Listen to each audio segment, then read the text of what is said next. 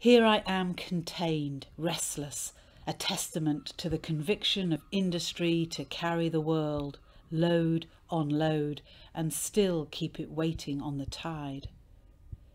Cranes kneel to the force of ocean channeling into the dock, its excavated clay lying beneath your feet, holding my sloshing doubt of whether a beach can be stabilised. Not so long back it drifted away, to be stoppered by the 2-brick thick wall of the formal gardens.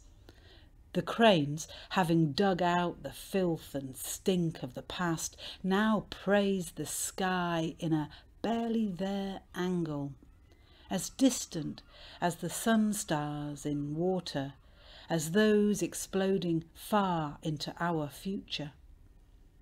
What do I know?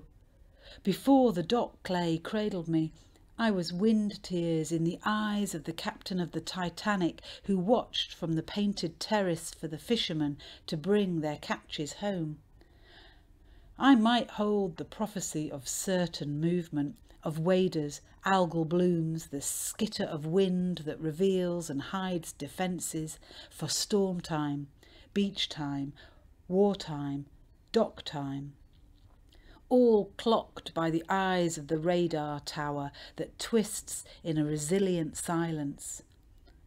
Listening as you listen, as what I say laps and whispers, ruffling to snag in your memory, or twist away, as the Mersey becomes the Irish Sea, becomes the Atlantic, becomes the tide a loaded tanker ploughs. See the wash of my shoreline, how the thinnest ripples leave their mark